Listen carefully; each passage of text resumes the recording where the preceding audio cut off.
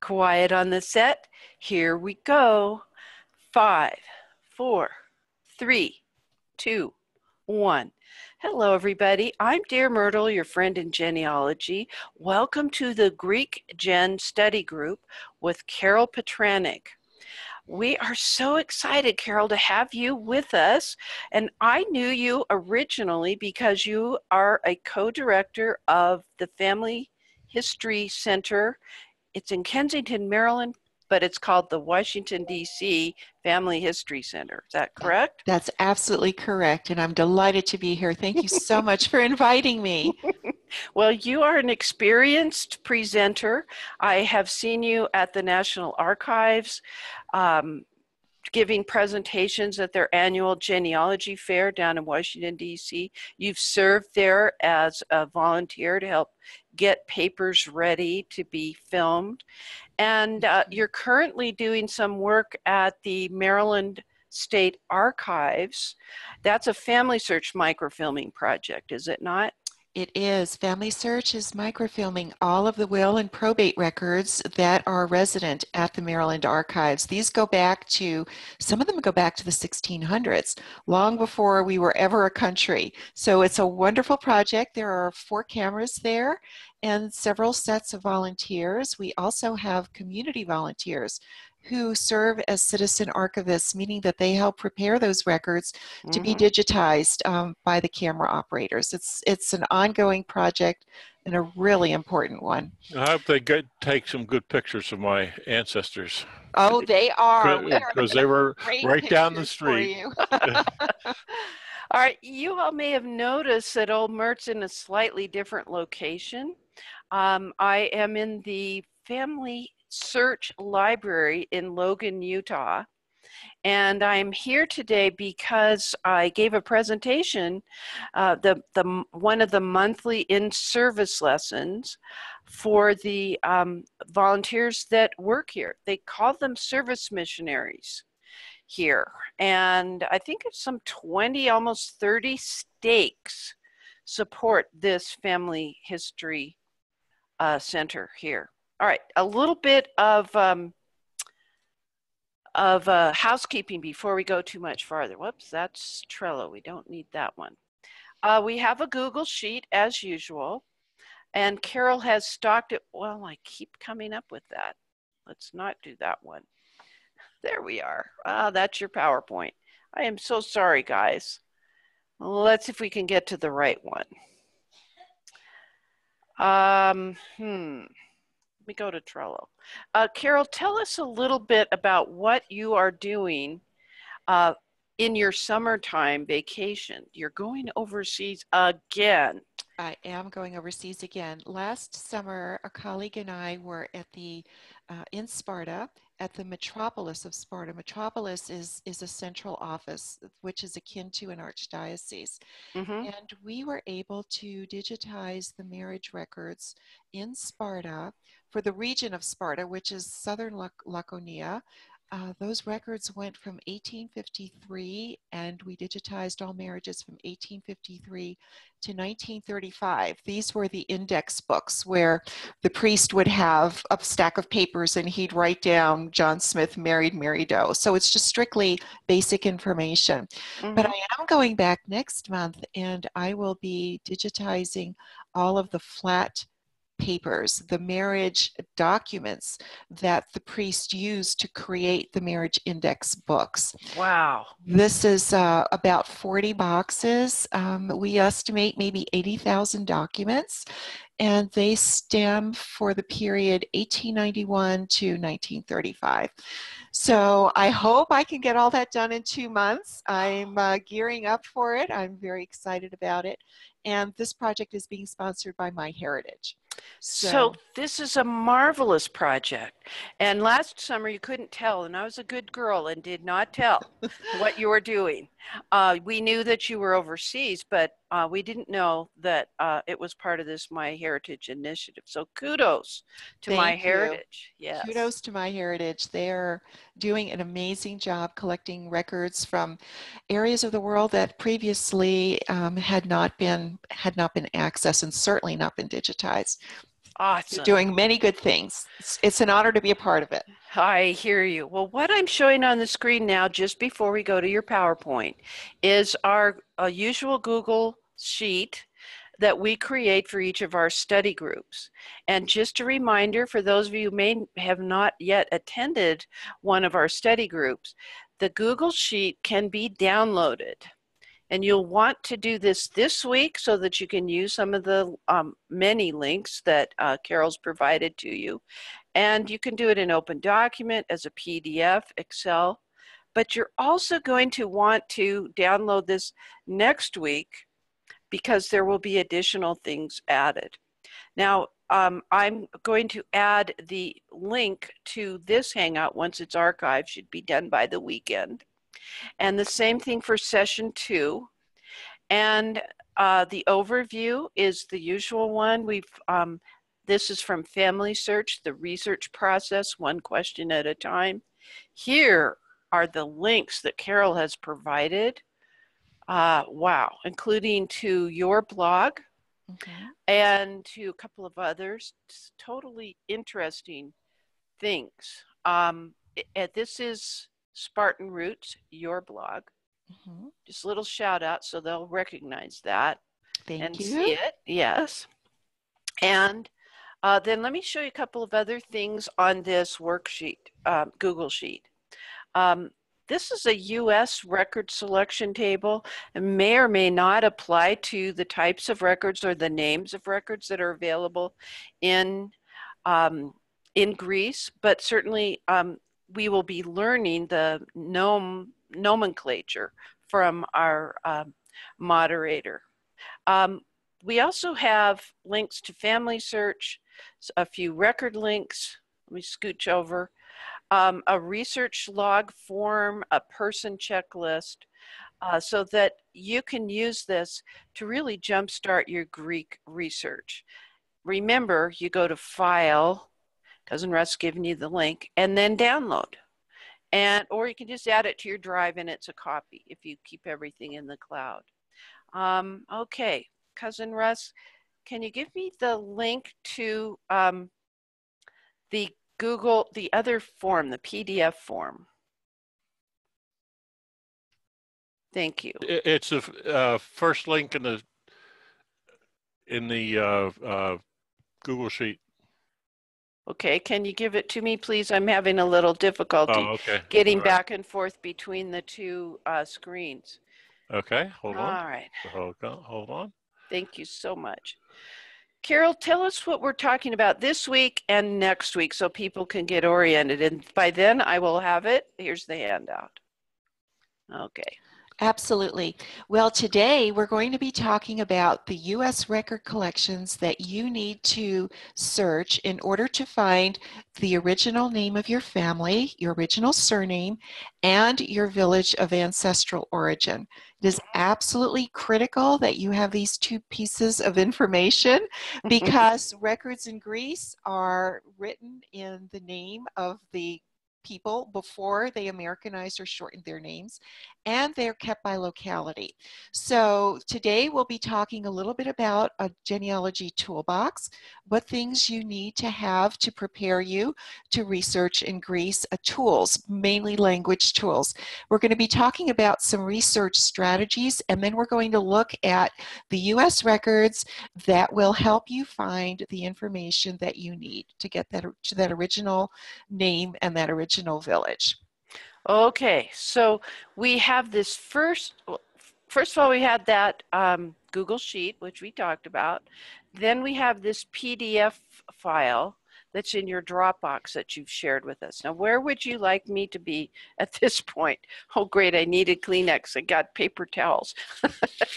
It's okay. It works. It works. I hope it's a Bounty Extra Absorbent. The flowers are blooming here. So take it away, Carol, and I will do your bidding on the screen. Okay, great. So we're going to go, let's see, about this webinar. We went there. Next slide is the research process. All right, let me get that. I'm having trouble getting over. I don't know why. Sure. There we are. Not quite there. It's okay. All right. I'll chat for just a minute while you're pulling up research process screen. Okay. My research is in the area of the Peloponnese, the region of Sparta. That's where my grandparents are from. In fact, all 4 of my grandparents came from 2 villages right there adjacent to Sparta. So that is the nexus of my research. The information and the links and some of the examples that I'm going to be showing you this week and next week are based on my personal research. However, it doesn't matter where in Greece your family is from. The record collections are going to be the same. The types of records that were generated are going to be the same. Our methodologies, our strategies are going to be the same. What's going to vary is maybe the dates of these record collections. So in some areas of Greece where there were many invasions and perhaps much burning and destruction of records, those records may not go back as far as maybe in areas where they were relatively, the people were relatively left unharmed, and the records pretty much are set. However, what we have to remember is that Greece, even though we have thousands of years of glorious heritage, we did not become an independent country until after the revolution of 1821. So consequently, prior to then, we were under a myriad of rules. We were under we were under Ottoman rule. We were under, some of the areas were under Venetian rule, Frankish rule. People were coming and going in this country. Consequently, records may be in various languages. They may be in Turkish, they may be in Venetian before 1821. So we will see how far we can get back. Hopefully we can get you back to 1830 so that you can at least find your ancestors to the beginning of the government. When you go back prior to that, you're getting into different record sets that may or may not be available, and that's when we start digging into other resources such as village histories. Okay, next slide. Okay. So our Greek genealogy toolkit is language-based. If you are like me and you went to Greek school when you were a child and you goofed off like I did and you goofed around in your book and drew mustaches on the little men in the pictures, it's time to pull those books out if you still have them and refresh your memory.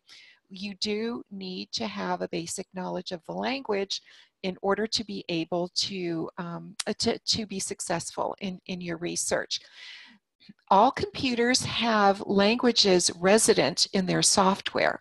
So whether you have a PC or a Mac, you can go into the languages section and you can activate the Greek keyboard. Wow. So you can just Google how to do this. It's very simple. Just do a Google search. It'll walk you through step by step. Whether you have a Mac or a PC does not matter. They all have languages resident within them.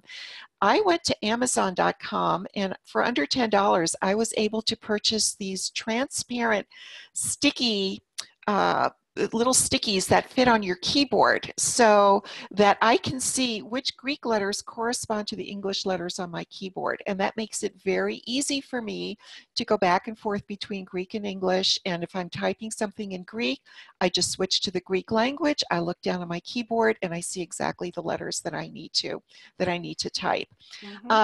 In week 2, we will have for you a Greek genealogy word list uploaded, and that has all of the genealogical terms that you'll need with their Greek and their English equivalent. Next slide. So the translating apps, Google Translate is going to be your new very, very, very best friend. There are apps for your phone, and there are also extensions that you can download from the Mac Store or from the Google Play Store so that you can have an icon at the end of your URL bar that is a translating app.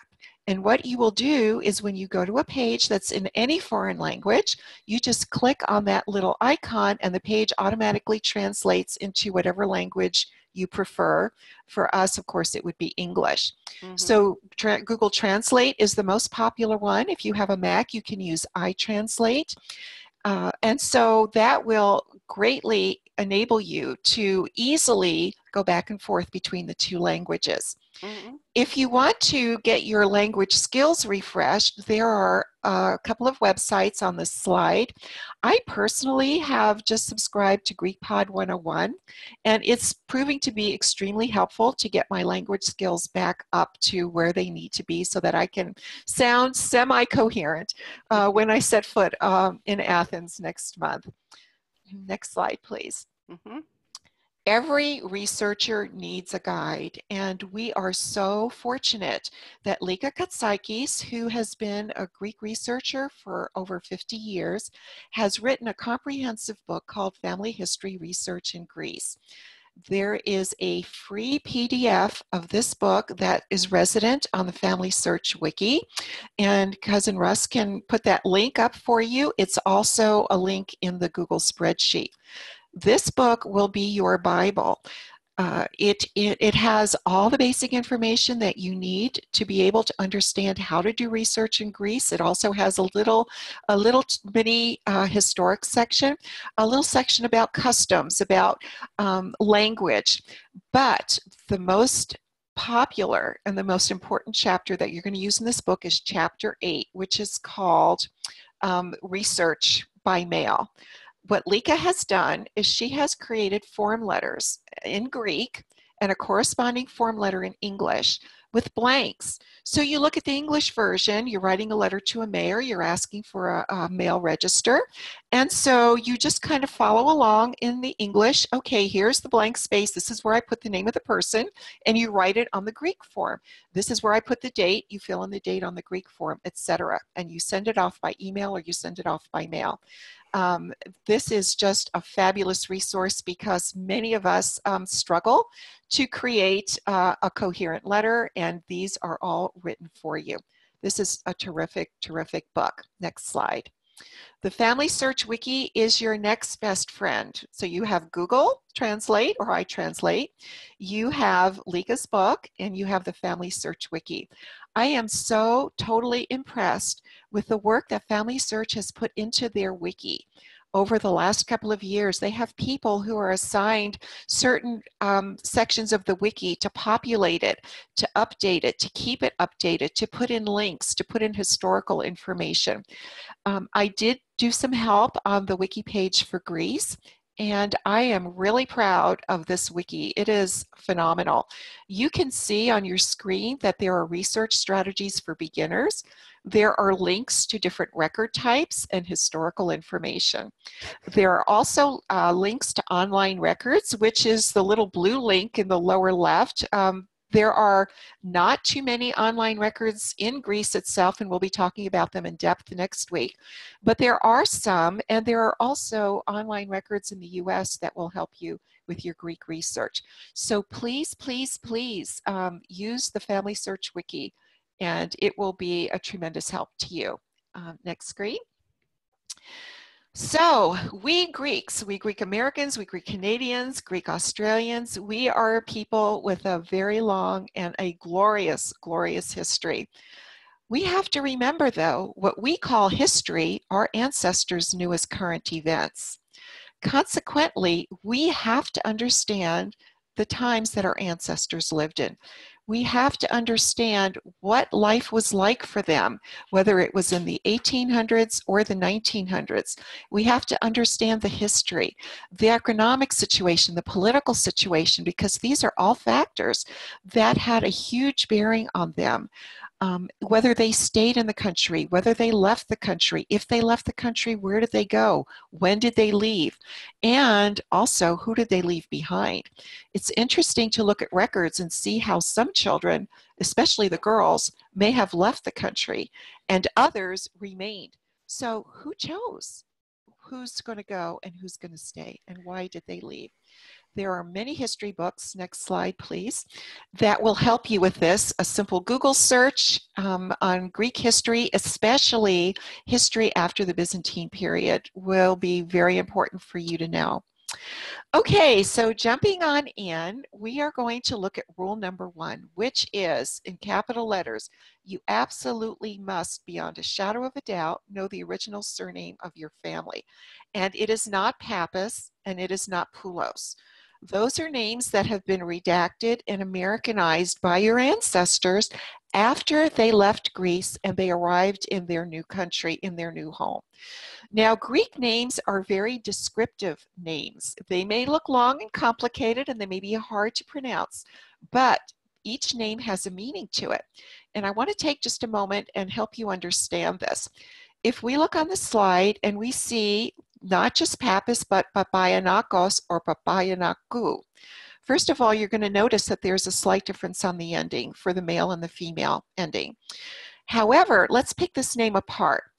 Akos or Aku means son of or daughter of. So that's a suffix that's put on the end of a name. Yanis or Yana, Yanis is the name John in Greek. So Yanakos means the son of John, or Yanaku means the daughter of John. Papa at the beginning of a name means that somebody in that family had been a Greek Orthodox priest. Consequently, the word Papa is put at the beginning of the name, and then the patronymic, the name of the father, and then the name of the ending, whether it's a male or female name. So Pappas was shortened from Papayanakos or Papadopoulos or any one of a number of names. If we look at the word Poulos, we can see that's also a suffix. It's the son or the daughter or the family of Alexander. So Alexandropoulos means I am the son of Alexander, or I'm the daughter of Alexander, or I'm the family of Alexander. Now, what the Greeks did often when they, especially in the US, was when they shortened their names, either they cut off the front of it or they cut off the back of it. So the Pappases took Papa, added an S, and cut off the rest of the name from that point forward. The Pouloses cut off the beginning of the name. So if you have a Pappas or a Poulos or something akin to it, remember that is an abbreviated name from either the suffix or the beginning of the name. I also want to point out, and I know Myrt will chuckle and so will Cousin Russ, names were not changed at Ellis Island. That's a whole other lecture for a whole other time, but I do have to emphasize that the immigrants changed their names after they arrived in their new country. Next slide, please. Mm-hmm. So when we're talking about Greek names, there are some important things that you need to realize that it took me many years to learn. Greek names are not only descriptive, but there are some very common practices that go on that are going to frustrate you and complicate your research. So we're going to try to get these taken care of right here and now.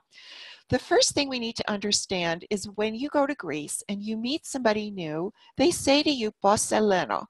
That translates to, "What do they call you?" It is not, "What's your name?" What's your name is "Dina to onomasu." But they're not asking you that. They're saying, "Pos Elena, what do they call you?" So this gives you license to name yourself anything you want. With Greek naming traditions, as many of us know, there could be many young children running around a village with the exact same name. Ioannis Mahalakakos, John Mahalakakos, because of naming traditions.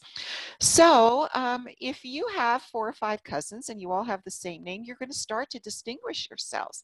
If you don't do it yourself, maybe some of the villagers will start to distinguish you. Which John are you? Oh, you're the John with long legs. So you get a nickname or a paratsukli. This happened in my family. My grandmother's name is Arida or Aridas. And the first time I went to Greece, the archivist said to me, "That is a highly unusual name. It's just not a name." What we learned is that it's a nickname, that the original name of the family was Mihalakakos, but one of the people running around the little village had very long legs, so they started calling him Longlegs. And that nickname stuck, and that he became known as Arida, and consequently that was accepted as his new surname. So beware of paratsukli or nicknames. They are rampant. We already discussed the fact that names can also be created through patronymics, which is the father's first name. We mentioned that in the slide before. So we have Kostakos, the son of Kostas. There are many, many Kostases in Greek. The name in English is Gus. So if we have the son of Kostas, it's Kostakos. If we have the family of Elias or Lois, another very popular name, it's Iliopoulos. So there may be a Kostakoses all over Greece, but that does not mean that they're related to you by blood, because it's a patronymic name, not a bloodline name. Now we have families who decide that they're just going to, just out of the blue, choose a completely different name to go by. And I have a personal example of this. My mother would keep telling me about a man named Kolokotas, who was related somehow to her family. They called him uncle. They had no idea how he was related to them. Well, I found him in US records, and I'm trying to find him in Greek records, and I'm not being very successful. And I'm thinking to myself, he's from the same village. Why can I not find him? So last summer, I happened to mention this to one of the family members in the village when I was visiting. And she said, oh, Golokota, that's a Paratsukli. His real name is Lambropoulos, but we called him Kolokotas. And I'm like, oh my goodness, no wonder I couldn't find this name.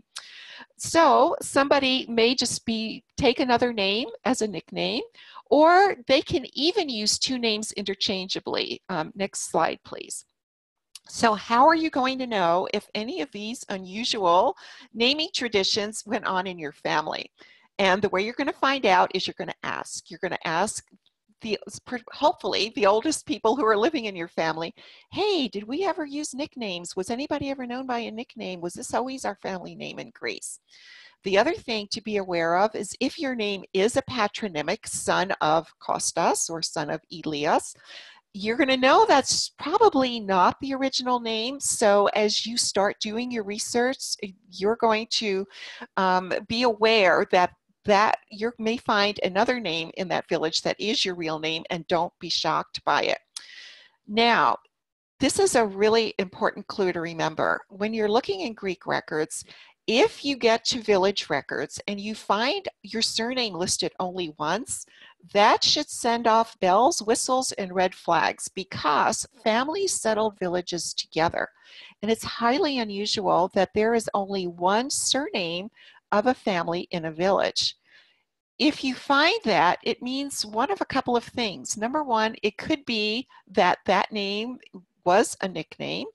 It could be that perhaps the person who is in that village, maybe one of his ancestors or his father or grandfather, may have killed a Turkish tax collector and had to flee the original village and went someplace far away, so he couldn't be found. This is not an unusual story. This happened all of the time. When you find original records in Greece, you may find records that have two names on them. Also, tombstones may have two names on them. Next slide, please. And here is a perfect example. I found Kolokotas on a tombstone. Oh, by the way, when we talk about Greek cemeteries next week, look at the photos on here. These are very common to find in Greece. It's wonderful not just to have the names, but to actually see what these wonderful people looked like. So this tombstone reads Ikos is the first word, which means family, and underneath it is Konstantinos and Lambropoulos. So that is the family name. Now where the red arrow is, you see that name repeated, Konstantinos Lambropoulos or Kolokotas. So this is an example of how wonderful that whoever had this tombstone created went ahead and put the two names that Konstantinos Kolokotas used. But notice underneath his wife's name, her last name is not Kolokotas, it's Lambropoulos. So this verifies what I had learned, that Kolokotas was indeed a nickname or a Paratsukli, and it was not his original name. Mystery solved. Next slide, please. So for rule 2, you have to know the exact village. As I mentioned before, families congregated and created villages. If you have a village with a saint's name, which probably 99% of them in Greece are, there are going to be dozens and dozens of villages in Greece with the same name. When I learned that my family came from Ios Ioannis, I was very excited. Hey, I have the name of my village. I go to the map, I look at Sparta, which you will see in the lower right-hand corner, and I think, oh my goodness, there are 3 villages with the same name in close proximity around Sparta. Which one is my family from? So you not only need to know the name of the village, but you need to know the region. And if that village was close to a major city or a major region, that makes it very helpful. So as you're digging around, try to find out when you hear just the name, oh, where, what city is it close to? What's another village next to it? So that you can pinpoint which St. John's is your exact village. Is that like the fan club except at the village location level? Absolutely, absolutely. Okay, next slide, please. So I've put in a slide here with the question or the exclamation point or just the comment, why these first 2 things are first. So I want to reiterate, please remember the original surname is what's written in the records in Greece, not the Anglican or the abbreviated name. And there is just a small little cutout there of a name written in Greek, which is the full name. Remember that records in Greece are sorted by locality. They're kept by locality. They're very location specific, which is why you must know the village. But the third point, the third bullet point, is that unlike us here in the US or in Great Britain or other areas of the world, there is no digitized website where you can go, like a family search or MyHeritage or an Ancestry, and type in Abraham Lincoln and have all the Abraham Lincolns in that database come up. There is nothing like that in Greece. There are very few records in Greece that are name digitized. So consequently, you can't just do a general search and start looking to see, oh, maybe this is my family, maybe this is my family. You have to be much more specific. So you have a lot to do and you're going to need help. And how are you going to get it? Next slide, please. Many of us now are taking DNA tests to help us find new cousins. And for those of us who are Greek, this is really, really, really an important thing to do. More and more Greek people are testing with any of the major testing companies, and they're finding, to their great surprise, cousins, sometimes 3rd, 4th cousins, oftentimes, especially if you test with Ancestry, where not too many Greek people test, you may get cousins in the 5th to 8th range, which is really, really hard for us because many of us can't get our trees back far enough to find cousins who could be in the 5th to 8th cousin range. So we are really looking to try to find 2nd and 3rd cousins, maybe 4th cousins, where we know that we can connect our trees with them. Sometimes when families came to a new country like mine did, the families, the sisters and the brothers were very, very close. They lived in the same neighborhoods. They associated on a daily basis. But then things started to happen. Families started to grow. Maybe one branch of a family left, went to a different part of the country, and the families began to lose touch. I was thrilled, absolutely thrilled last week when I got a DNA match with a 2nd cousin who I realized was my grandmother's sister. And we were able to start comparing information. Unfortunately, I had not known about this family because they had moved to a different area and my family had lost touch with them. So please take a DNA test and you will be hopefully as thrilled as I am to connect with somebody whom you can discuss your personal family with. Also, remember your new DNA cousin is going to have relatives that you don't know. Maybe you'll be able to find information and share with him. One thing that I would recommend also, no matter what company you test with, please upload your DNA results not only to GEDmatch, but also to MyHeritage. MyHeritage's database is 90 million, with an M, million people. They are huge. 53% of their people are in Europe. So if you're looking to connect with people in Europe, you want to go to a website that has a strong European presence, and that will be MyHeritage. Next slide, please. The other way to get help is to please, please, please join our Hellenic genealogy community. The Facebook page is Hellenic Genealogy Geek, G-E-E-K, not Greek, but geek, sort of like a computer geek, because we're all genealogy geeks. I'll put a link in the chat right now. Please, thank you. This website, 3 years ago, we had 2,000 people. We now have 18,000 people. There are a lot of people out there who are just like you and just like me, who are trying to find their Greek ancestry. And because we're all in this together and we understand the challenges, we do everything that we possibly can to support and to help each other. People will post a query.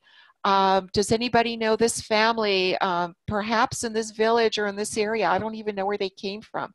And members of the group will jump in and they'll say, I recognize that surname, or they'll post a link to an area in Greece where that surname could possibly be found. Or they'll say, I think that name may be in my village. I'll ask my uncle who still lives there.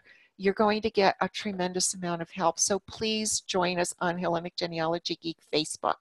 And if you're a little hesitant to use Facebook with all that's in the news right now, just set up a separate email account that's not linked to your personal stuff and join anyway. You really do need to be with us so that we can help you. Next slide, please.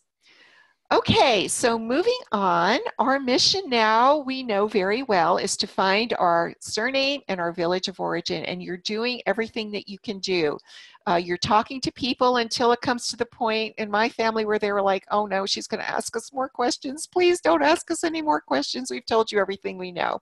But you're doing your best. You're looking at documents, and now you have got to start looking at clues. Next slide, please. And those clues have to be the records that are resident that the people had in the last place that they lived. So if you're Greek Canadian or if you're Greek American, you have to look at the records in Canada or in the US or in Australia if that's where your ancestors lived. Those are going to be your clues. You also have to look at every possible record collection that your ancestor may have been mentioned in. And we're going to discuss today those that are bulleted on this particular slide. We're also going to have a case study of a family to see how their 3 brothers filled out the exact same records and how they did it differently. Next slide, please. So our low-lying fruit, our chance for success is to find census records. And most of our ancestors immigrated around 1900, maybe late 1890s to the 1900s. Most of them were here by the 1930s, surely by the 1940s. And that's the perfect time frame to be looking at these census records because they ask specific questions about immigration and naturalization. And those are the questions that we're going to zero in on because they're going to lead us to the records that we need to search next. Next slide. So here's an example of a census record. This is 1920. This is my grandfather, John Kostakos. He lived in Brooklyn. And you can see in bold next to his name that we know now he immigrated around 1900 and he's an alien. Not from outer space, but an alien meaning that he had not yet begun the naturalization process in the United States. So I know for my grandfather, I'm not going to even try to find a naturalization record for him before 1920 because he was an alien in the 1920 census. One other thing I want to point out that is rampant in census records is the inexact and incorrect writing of names and also the indexing of names.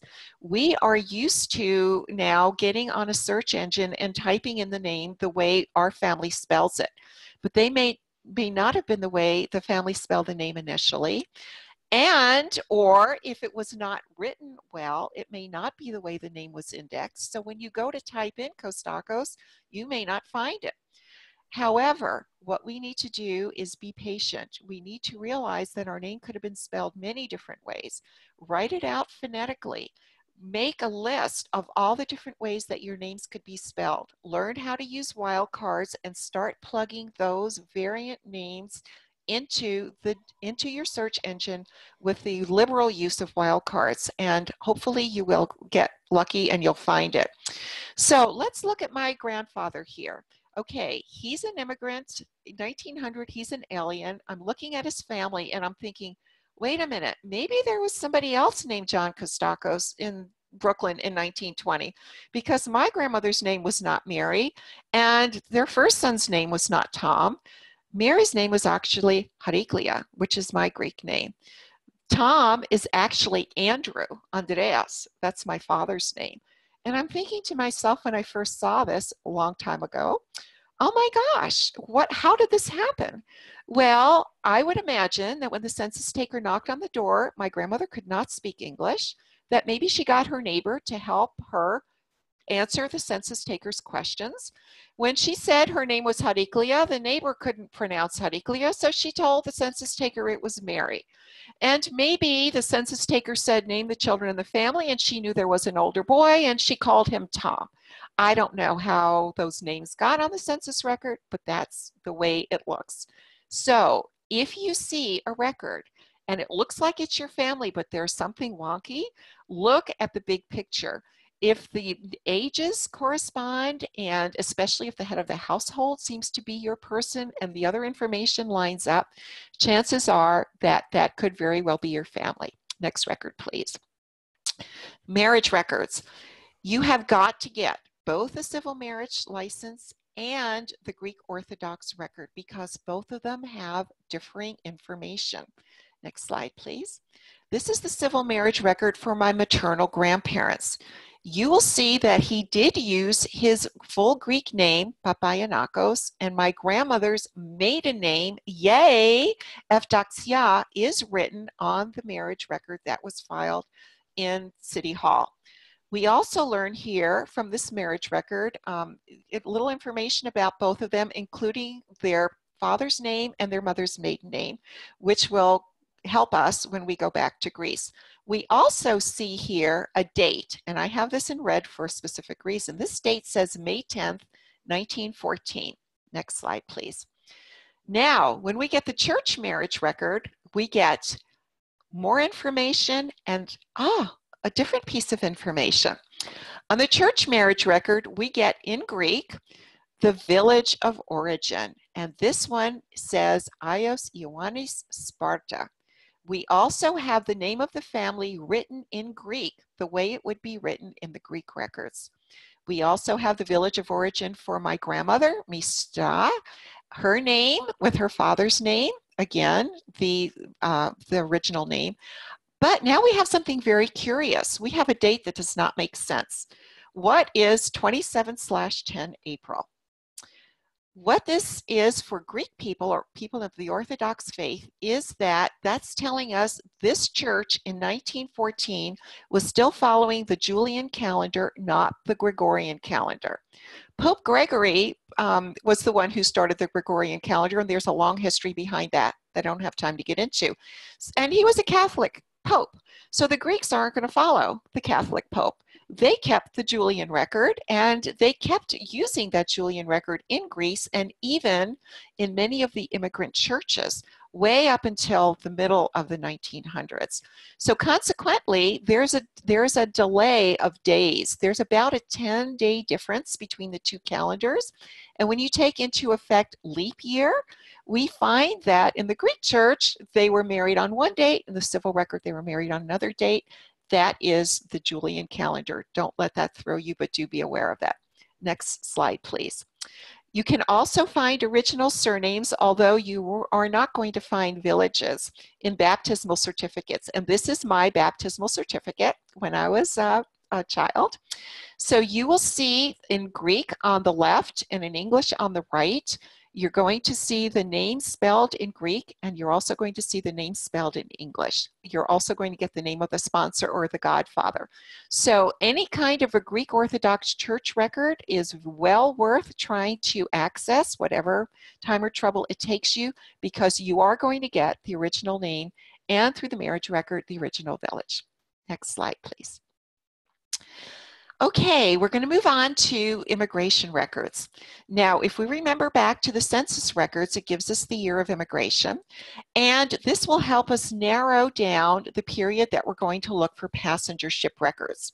There were some immigration laws that were passed starting in 1891, where the federal government began to federalize or standardize immigration procedures, which also includes the passenger ship records and the records that were created at the time the immigrant arrived. If your immigrant arrived before 1906, there is not going to be as much information as after 1906. So hopefully they came after that time period where you're going to learn from the immigration passenger ship record the birthplace of the immigrant and the name of the relatives that they left behind. One thing I do want to point out about MyHeritage, next slide please, is that they stitched together these passenger ship records. Now this one is an old one for my grandmother. You can see there are two separate documents that I put together on one slide. But what MyHeritage has done is they've gone through all the passenger ship records and they've taken page 1 and page 2 and put them together, which makes it so much easier to just read across the line instead of going back and forth. Now this is my grandmother, Arida Hariglia. She was 18 years old, and we see in her passenger ship record 1913, so it's after 1906, that she leaves her mother. So now I have her mother's maiden name. We have her village of birth of Ios Ioannis. She also came, she's going to her brother's in New York. So these records are extraordinarily helpful. My grandmother did not travel alone on the ship manifest. There are several other family members and people in her village who came with her. So when you find your ancestors' passenger ship record, look at all the names on that manifest and see who they came over with. Next slide, please. Naturalization records are gold mines for those of us who are researching our immigrant ancestors. There were 2 steps that an alien had to take. After 2 years of residency in the United States, they could file their declaration, meaning that I declare my intent, I want to become a citizen. Those are called the first papers. And if you see those on a census record under the immigration column, if they filed a first paper, it will say PA for paper. That will be the abbreviation. Then after 3 more years, they get to file their petition. They petition the court that says, I've met these requirements, now I want to become a citizen. This is a copy of my grandmother's naturalization certificate that was found in her papers.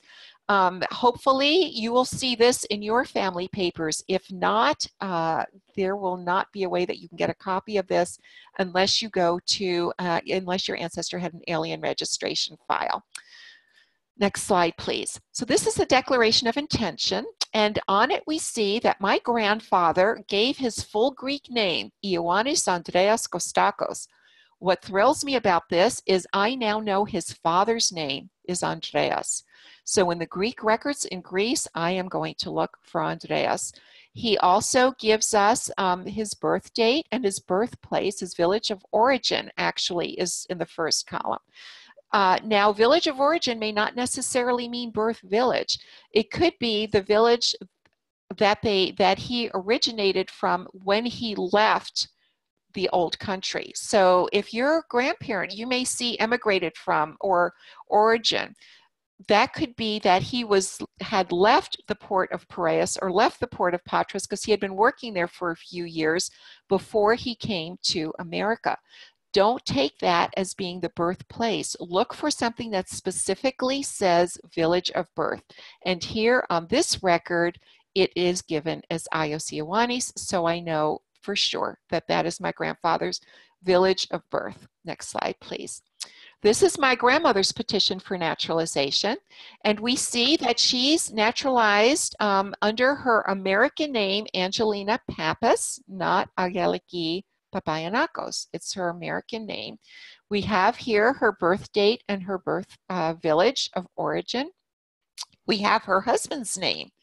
We also find where he was born, when he was born, and we find that he had died by the time my grandmother naturalized. So a very important information.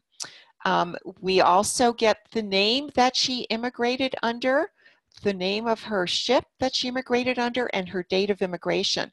So if we first started with a passenger ship record and we didn't find her, Now, on her petition for naturalization, we can go back and we can find her on that ship.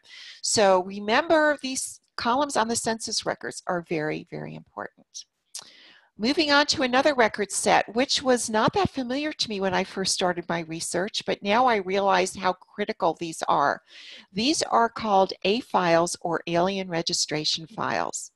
At the beginning of World War II, the United States government, as a national security measure, required that anybody in the United States who was a foreigner, who was age 14 or over, who was going to stay in this country longer than a month, had to register with the government and had to be fingerprinted. The 1940 census is a critical key to help you understand, next slide please, if your ancestor was an alien. If they're listed as an alien in the 1940 census, they had to fill out an alien registration form.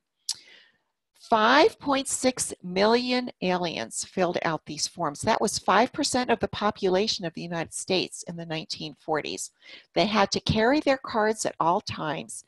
And the National Archives, in their catalog, makes it name searchable so that you can go in, type in a name at that link, and see if your ancestor did have an alien registration file.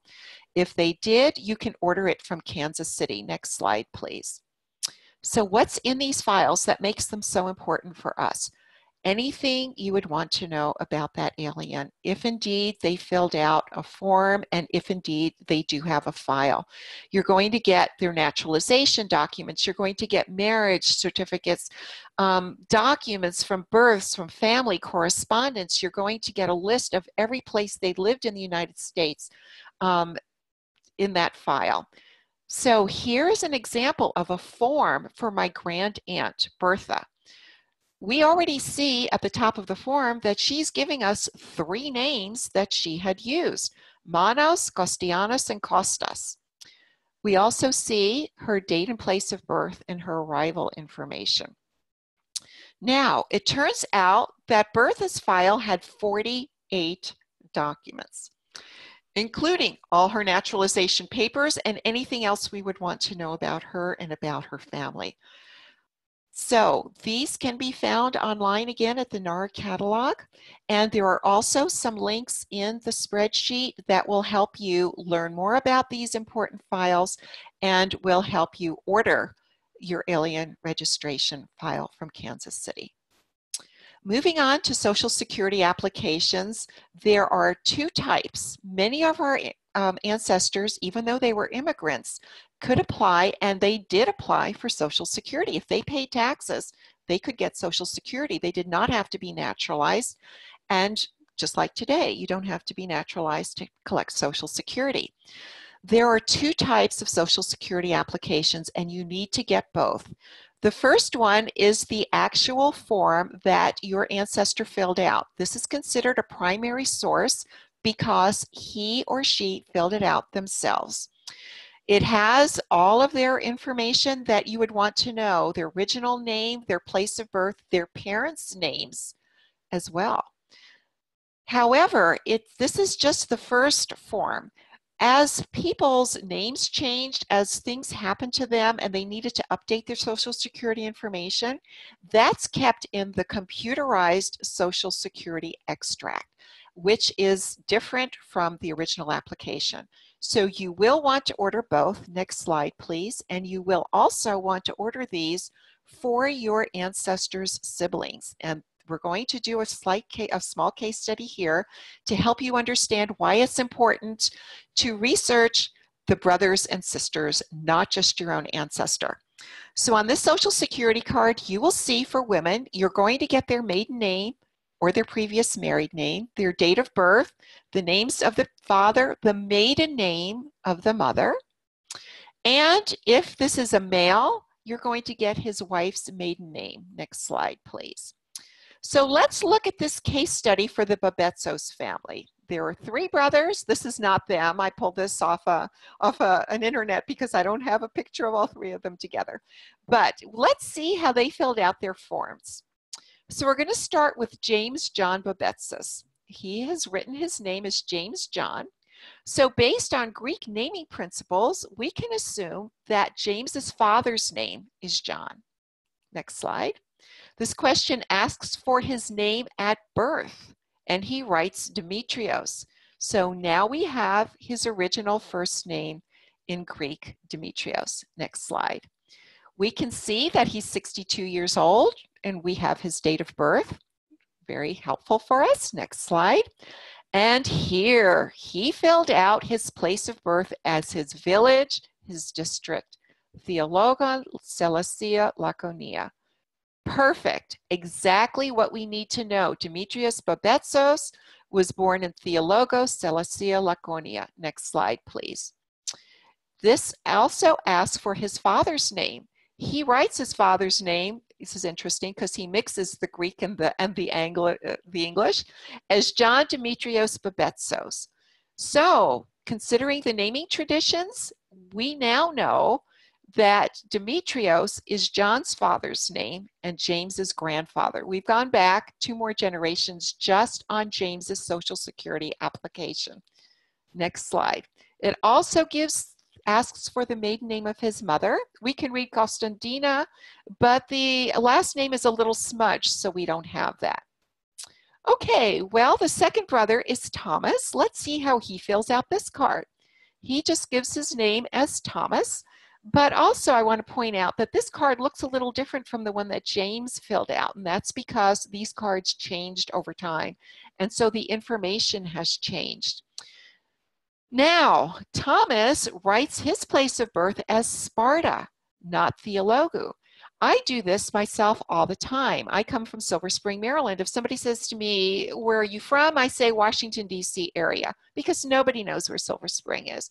So Thomas did what I and maybe even you continue to do. He gives the nearest largest city of birth. However, I want to point out, if you are researching Thomas, and you only looked at Thomas and you did not get the information for his brother James, you would assume that Thomas was from Sparta, and he was not from Sparta. He was from Theologos. Next slide, please.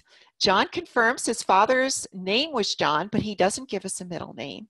But we see in his record, his mother's maiden name is much clearer. So now we find her name is Leonardes, which clears up the mystery that was in James's record. Next slide, please. This is the record for the third brother, the oldest brother, Sam. Well, Sam has Americanized himself. His name is Sam Best. His place of birth is also Sparta, and he has taken the liberty of Americanizing his father's name to John D. Best. He confirms that his mother's name is Constantina Leonardes. So, next slide, please. We can conclude that the father's name of these 3 boys is John in English, Ioannis in Greek, Demetrios Babetsos. We can confirm that the mother's name is Constantina Leonardes, that these boys were all born in Theologos, not necessarily in Sparta, but in Theologos of the region Sparta in Greece, and their grandfather's name was Demetrios. So this case study illustrates how absolutely critical it is for any of us with immigrant ancestors to look for the records for their siblings. You're going to do not just one search, but you're going to do multiple searches so that you can be sure that the information you have is accurate. Because if you don't have accurate information, if you thought that that family came from Sparta and you're going to go overseas and you're going to spend time and money to research in Sparta, you are not going to find that family because they're in Theologos, not Sparta. Okay, next slide, please. Moving on to some military records. Did you know in World War I, 95,000 men born in Greece had to register for the draft? There were actually 3 drafts in World War I, but by the time they were all aggregated into record collections, there winds up to be records for all men between the ages of 18 and 45, whether they were US born or foreign born. If your ancestor was in this country by 1918, he would have had to fill out a World War I draft registration card. And this is what it looks like. It has some information. It does give us a birthplace. This particular ancestor of mine put his birthplace as Sparta, not his original village, but at least we've got a region that we can start to determine, okay, he's from Sparta. At least we know he wasn't from Athens and he wasn't from Crete. We know the area he was in. But also very importantly, it does give us a citizenship, and he was an alien. Next slide, please. For World War II draft registration cards, we are especially interested in looking at the fourth registration known as the old man's draft, because it registered men that would be our grandfather, or if you're younger than me, your great-grandfather's age would have been, if he had come to the US in the early 1900s, he would have been eligible and would have had to have filled out a World War II draft registration card.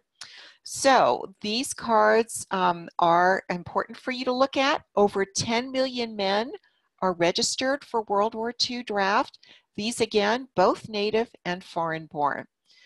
This is an example of my grandfather's card, and you can see that he does give his full name, including his middle name, which gives me the name of his father. It also, he said here that he was from Sparta, Greece. It does give us a birth date. The other thing I want to point out is that don't be a little distressed at all if you find varying birth dates for your Greek male ancestors. Most of them did not really know exactly when they were born, because the celebration in Greece is the name day. The name of the saint after whom you were named is celebrated, not a birthday. So for my ancestors, I have found, I think what happened was somebody said, what's your date of birth? And they just made something up, because it varies according to month. It varies according even by years for the same person. So look at the big picture, not just the specific fact to say to yourself, that couldn't possibly be my grandfather because it's a different birth date. Most likely he has many birth dates. Next slide, please. Moving on to death records. Death records in the United States will also give you clues, and surprising clues sometimes. If we look at this slide, you see this is my grandfather, Louis Pappas Papagiannakos, the one that we were looking at earlier with the marriage records. And on his tombstone, his Greek name is put, not Pappas, which was the name he went by. So you never know what you're going to find when you start digging into these records, but death records are very, very helpful. Next slide, please. There are many types of death records, and a death certificate is the first thing that most of us are going to go for. I want to make you aware that watch out for the name of the informant. Who was the person that provided the information in this red box when it asks for not only the person's name, but his father's name and his mother's name and where they are from. This was my Uncle Nick, my mother's brother, who gave this information. He's the informant, and he got some some records information right. He gave my grandfather, Louis, his father's name is Peter Pappas, which would have been Panayotis or Petros Papagiannakos in Greek, but he gave it the American name. At least I had something to go by. He also gave his mother's maiden name as Catherine Elakotis, which is not really her name, but it's close enough that it gave me a clue as to where I could start looking. Next slide, please.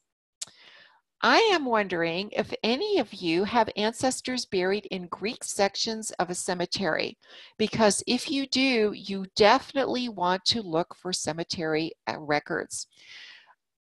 In Baltimore, Nicholas Previs worked not only with the Greek church, but with the Woodlawn Cemetery in the Greek section there.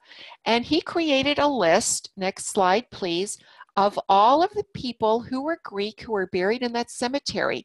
He merged the church records with the sexton's records in the cemetery. And this is an example of a page of his book. The original name as found in the church is the name on the top. The name in brackets on the bottom is the way the name was spelled at the cemetery, at the interment records, meaning the name that the family used in America. Just take a look at this one page and you will understand why you can't find your people. They changed their names. And even the same family may have changed their names to a different Americanized version. We see that when we look at Koniditsiotis, Dimitrios. His name is spelled with a C. That's no problem, with a K, but also named as Konitz, C-O-N-I-T-S. So he took the original Greek name, he started to Americanize it, and then he shortened it. Look a little bit farther down. Koniditsiotis, 2 down from that. Same name, but this man's name is Peter Kovetis. So this is why you have to be patient. This is why you've got to find all these records. These people did Americanize their names, and not all the same Greek name was Americanized to the same American name. Next slide, please. Looking at obituaries, sometimes you can get lucky, as I did for Elaine Morfogen. Her name in Greek was Morphogenis, so the Morfogen is very, very, very close. But in her obituary, I find her village of origin. She was born in the US, excuse me. I find her parents' village of origin and also the names of her father. They're from Anavriti, another little village outside of Sparta. Next slide, please. Find a Grave is becoming a really, really important website. Please don't overlook searching for your ancestors and Find a Grave. They've become almost memorial sites for the deceased. It used to be, it was just a tombstone picture, but now people are updating photos of their ancestors. Next slide, please. As well as obituaries and other information about the person. So this is Charles's Find a Grave page. We have not only his obituary, but we also, at the bottom of his obituary, have links to other family members, to their tombstones. You can link on that, you can click on that link. It will take you to his mother, to his father, to his sister, with obituaries and information about them. Billion Graves is another site that is now affiliated with MyHeritage. So what MyHeritage is doing is they're giving you not only the information for the tombstone, but they're also giving you links to records on MyHeritage with that name. So if I find George Christakos and I click on his name, next slide please, I am going to come up with a page that says, oh, we have all these records for George Christakos. So that gives me an opportunity to research him further. Next slide, please. And when I do start clicking on those names, I find many different types of records, whether it's the same George or a different George. I have to put on my detective hat and find out. But I'm coming across record links to a phone book, a newspaper, a yearbook, and many, many others, just by searching on Billion Graves. Next slide, please. The funeral home register and cards are also ways that we can expand and find the fan club of our ancestor. And this is very helpful for us. So if we have a funeral home register that maybe our aunt has or our uncle has or our grandmother, we can take our smartphone and we can snap a copy right then and there at our relatives' homes. And by expanding to the fan club, we can know who else we need to research as we're moving in on that ancestor, and especially if we're starting to hit brick walls. Next slide, please. Funeral home records are surprising to me. They give you a lot of information about the deceased, but they will also ask about the deceased's parents and their birthplace. So don't overlook the records of the funeral home. There are so many other records that we can research and that we should be researching. We certainly can't forget photographs and the information on the back of them, as well as any other documentation that may be in the home of our relatives or our cousins. And you know, when homes get split up, the documents get split up. Somebody will say, well, I'll take the pictures, and somebody else will say, well, I'll just take the papers. And so you really do need to get reacquainted with your cousins, find your new DNA cousins, and get anything that could possibly exist for your family. So in summary, we have covered so much today, but I just want to summarize that we are all going to get our toolboxes filled with the tools that we need to help us get over our fear of the Greek language or over our elementary Greek and be able to look for records in Greece. We are going to work together and collaborate together on Hellenic Genealogy Geek. And remember one thing, that we Greeks are a very social people. So we are very big in the social media world. We have many of our people overseas in Greece have set up Facebook pages for their villages. So once you find your village of origin, join that Facebook page and start asking questions. Use your Google Translate to translate a question from Greek into English. Post it both in Greek and in English because many young people overseas speak English very, very well. We're going to take a DNA test and we're going to find all these new cousins who are going to help us locate more information about our family. We're going to find as many sources as we possibly can to verify the often conflicting information that our immigrant ancestors gave. Part of that, as I said earlier, was lack of knowledge. Part of that was their unfamiliarity with being in a new country. They were asked questions here that they were never asked in Greece. So we have to put ourselves in their shoes. We have to understand who they are, and we have to say to ourselves, you know, I understand why my grandfather had 4 different birth dates, because they never asked for a birth date in the village. They celebrated the name day. We're also going to research family members, and we've seen from the case study how important that is for immigrant ancestors. And the last slide, please. So next week, we are going to look at the records we're going to find in Greece.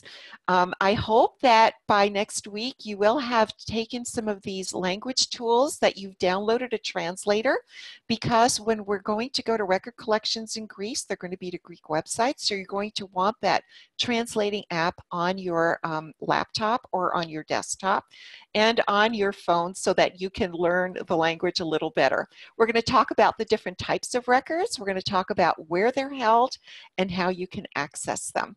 I'll also tell you a little bit about what you need to do to plan a trip to Greece. So I want to thank you so much for joining me. And Pat and Russ, are there any questions? Anything I can answer? We have had quite a, I feel like the information has come so quickly. I like that the father's name can be the middle name. That's very helpful. And I like that you explained the conundrum over the actual date of birth. All kinds of people are responding, mostly to us as panelists, saying this was a wonderful presentation. Now, I'm committing to all of you. I'm going to be leaving Logan in an hour or so, and Zoom will they kind of have to, it does this thing to process this recording. So by Friday, I will have this up, but you've already got the links, folks, because Carol has given it to us. You've got the PDF file.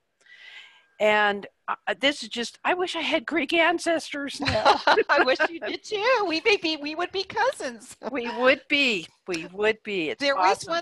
There is one thing I do want to point out. I know we're over our time limit, but the handouts, the PDF handouts, they have the links in context. So if you want to know a little bit more about the passengership and the naturalization alien registrations, be sure to don't just look at the link that's on the spreadsheet, but pull up that handout. It's a downloadable PDF and it's hyperlinked, and that's where you're going to find your links. Okay, thank you. I also noticed that people were asking about specific websites and how do you do this and that. Well, each website has its own methods, and those are things that are not within our time frame to be discussing. So like how to upload your tree to MyHeritage, which I agree is essential. MyHeritage is bigger outside the U.S. than Ancestry is inside the U.S. So Absolutely, absolutely. And I'm sure that I can help respond to these questions on the chat, but each website will tell you exactly how to upload your tree to there. And you just Google it. Just say, how do I upload a tree to MyHeritage? And boom, the search yep. will, the I, answer will come I, right up. I put the link to that handout that you just mentioned in the chat for. Okay. I have one short question. I think Mm-hmm. I know the answer, but up front you talked about what you were called. Oh, Barcelona, yeah. Mm-hmm. And all of that was communications person to person. Did Mm-hmm. that also translate into the documents that we will look at next week? In other words, could you find that you were called by all of your names Mm-hmm. speaking, but a record might have the name different? We will certainly look at records that have two names. Okay. All right. Absolutely. Absolutely. So while we had a second, I was just going to show them what the Hellenic Genealogy Geek site looks like on Facebook. Mm-hmm. And all you have to do is click to join. I've already Absolutely. joined. That's how I know what you're doing. Mm-hmm. And then here is the HellenicGenealogyGeek.com website. Mm-hmm. There's that link to that marvelous PDF file, which you've already given us the link to. Correct. Anything else before we go? People are sharing. What I do, Carol, since the beginning of the year is I take the video, Mm-hmm. embed it from YouTube, and bring all the comments in and post it on my blog, and I'll give you that link so Okay. that you'll have that. Most people are saying, well, my father was born in this place in the late 1800s. Wonderful presentation. Couple of people have people born in the same place. Oh, Mentioned so a they're meeting village. each other online. Yes, Yes, yes. that's So so that's like a exciting. bingo right there. Wow, All absolutely.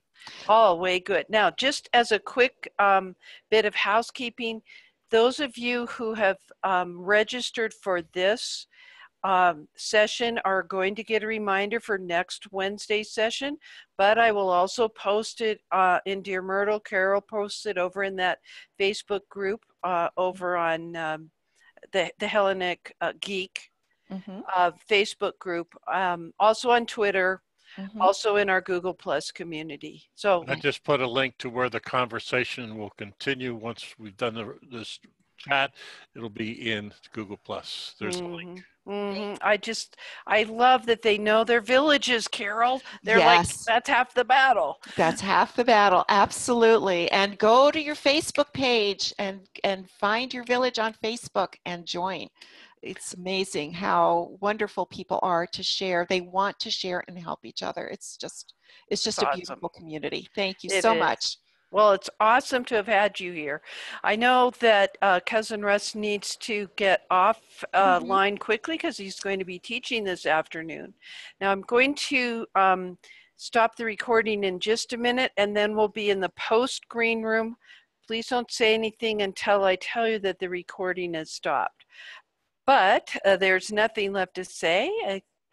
Behalf of Cousin Russ, I'm Dear Myrtle, your friend in genealogy. Kudos to Carol for helping us today. Thank you. Yes, happy family tree climbing, everybody. That's a wrap.